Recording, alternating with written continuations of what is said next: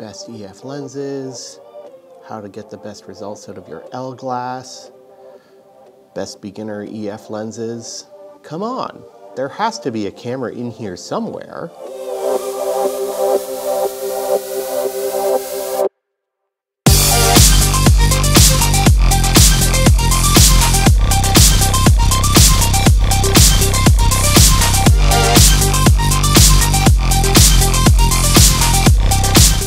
Hey there friends, Alex Laux here, and today I have a camera review for you. In fact, this camera, the Canon EF. Just don't get it confused with the current EF mount from Canon that has dominated the EOS line since its inception.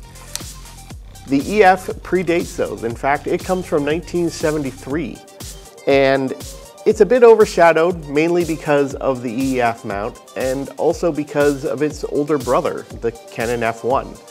Which is also a brilliant camera, but the EF had a little bit of a trick up its sleeve. So let's get into the background. As a company, Canon has been around since 1933. Their first camera, the standard Canon, came out in 1936 and used Nikon lenses. It wasn't until 1940 that Canon opened up their own optical factory.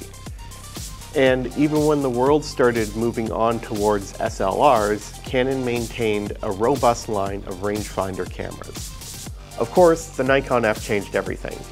And in 1959, Canon released their own 35mm SLR, the CanoFlex. The CanoFlex featured the R-mount, a breech lock bayonet lens mount system.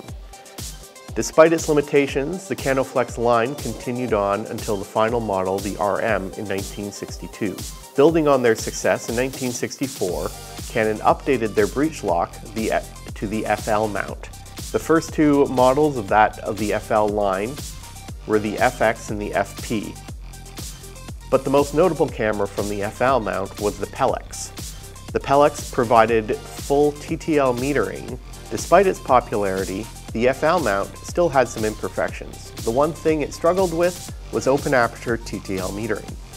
For that, Canon released in 1971 the F-1, which featured the final form of the breech lock bayonet lens system, the FD mount. But the F-1 was still an all-manual camera, especially when it came to exposure. And Konica had already released the shutter priority Auto Reflex T, so Canon had to keep up. Using a copal square shutter and the F-1 as a chassis, in 1973, Canon released the EF. Upon release, the EF carried a price tag of approximately $460 Canadian. Adjusted for inflation, that's about $3,500 today. Power came from a pair of mercury cells. You could only get it in black, and the prism was both fixed as was the focusing screen.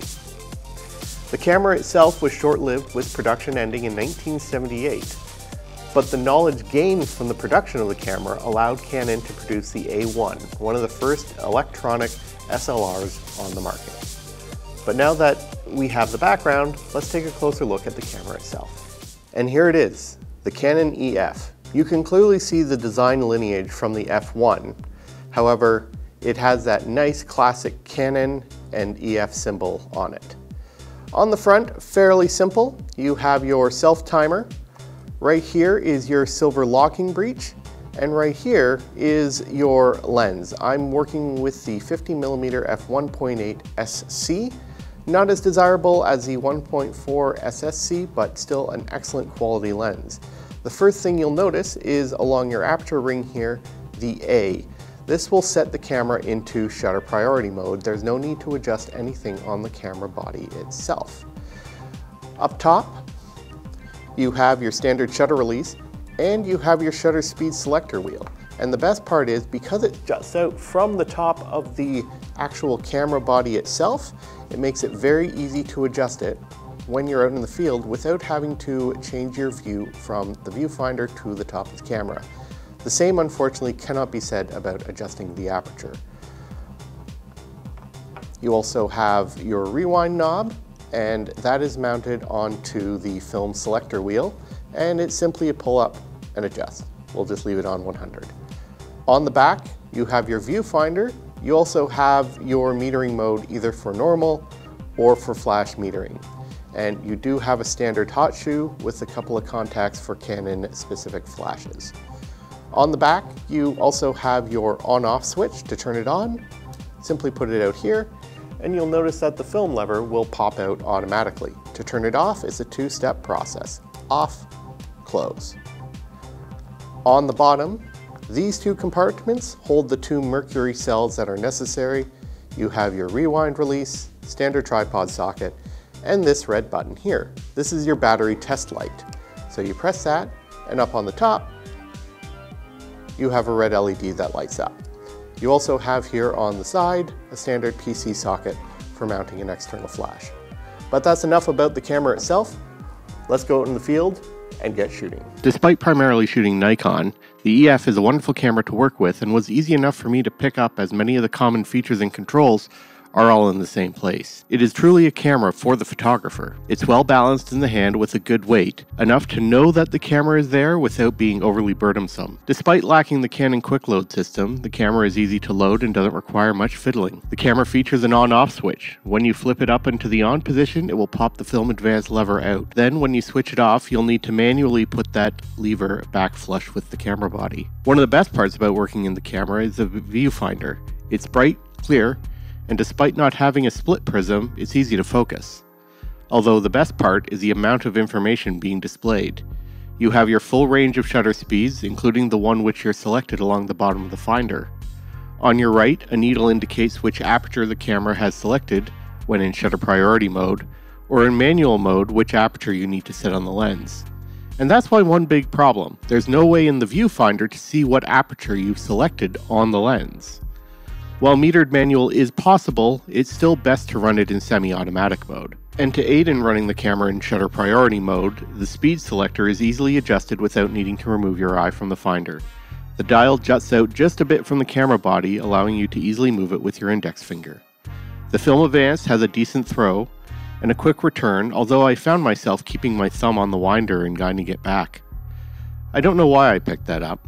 Mounting and dismounting the lens can be troublesome if you're not used to the old style breech lock with the collar lock, but you don't have to go with those lenses. You can use the newer FDN lenses with the button release. When it comes to the lenses for the EF, you can use any lens from the FD library, and these are excellent lenses, well made with a great optical quality, and the focusing is smooth as butter. These early lenses bore close similarity to the older FL mount lenses, and you can use these lenses on the EF, but you have to stop them down to meter. Best to stick with actual FD or FDN lenses. The lenses feature a locking collar in the form of a silver ring at the back of the lens. The idea was to reduce the wear on the lens's delicate parts, and it shows, as many original FD lenses are still in excellent condition. But what makes the FD mount even more impressive is that from the start it was future-proof. You can run these lenses on any fully automatic auto exposure cameras like the A1 or AE1 program. If you're looking for period appropriate lenses, the old style with the locking collar is the best match. Canon produced prime lenses from 14mm to 800mm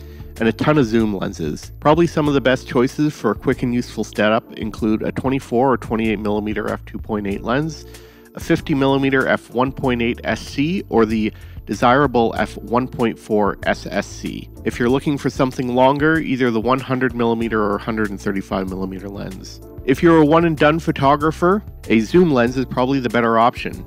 You do have fewer options for fixed aperture zooms, but a 35 to 70mm f4 is probably the best option as a good all-around kit lens. If you go with the new FD lenses, or FDNs, these lack that SC or SSC marking, as all the FDN lenses have the desirable SSC coating. If you're the type of photographer who wants a little bit of automation in their FD mount system, but don't like the idea of a plastic SLR, or are unwilling to pay the prices that AE1 programs are going for today, then I would definitely say give the EF a second look.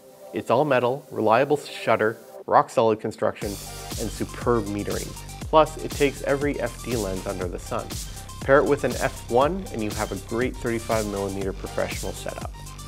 I know that if I was primarily a Canon shooter, an EF would definitely be a camera in my kit.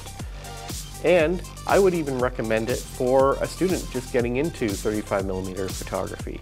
Of course, the downside is it does take mercury cells, which are hard to come by. You can put newer alkaline batteries in there, but you might have a bit of an exposure problem. Just shoot black and white film and you'll be fine. Let me know your experience with the EF or any FD mount system from Canon. What's your favorite body? Leave me a comment below. If you're new to the channel, please consider subscribing, hit that bell notification icon, and give me that thumbs up. Until next time, I'm Alex Louts. Get out there, stay safe, make something awesome.